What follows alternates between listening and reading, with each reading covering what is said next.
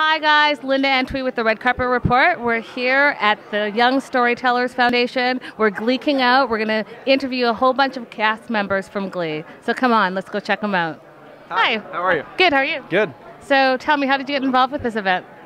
Well, Brad Falchuk, who executive produces, writes, creates GLEE, he is a big part of this organization and asked us to come out here and be a part of it. And then when I found out what Young Storytellers is all about, and you get to empower these kids and be a part of their scripts and their dreams and ambitions, and pretty much we're working for them. It's just, I thought it was such a fun idea, and I heard from everyone that did it last year, they just had a blast and just improv and had fun. So I couldn't pass it up. It sounds like a fun time. And you guys haven't seen the scripts at all? I haven't seen the scripts. I have no idea what I'm playing. They say I could be a desk, an umbrella, a raindrop. I don't know what I'm going to be doing. We're all nervous. We're all freaking out. I don't know. Yeah, I think it's going to be an amazing show. Do you know I'm how? excited. And do you guys get to work all together with the cast of GLEE, or are you guys doing it like with the students as well?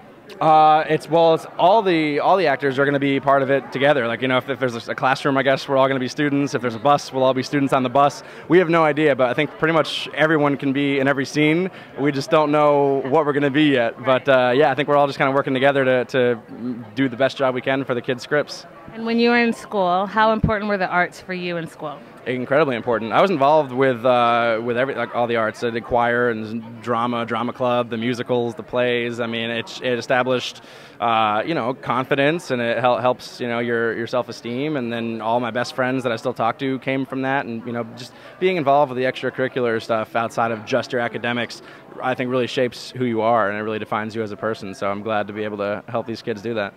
Wonderful. Well, have an amazing night. Thank you. And I hear that you just came back from Hawaii. Yeah. You love it? Last resort. Of course I love it. Yeah, it was it's one of the best things you can find out when you have to fly to Hawaii to work. I mean, it was so cool, and working with everyone and the cast and crew was amazing. So yeah.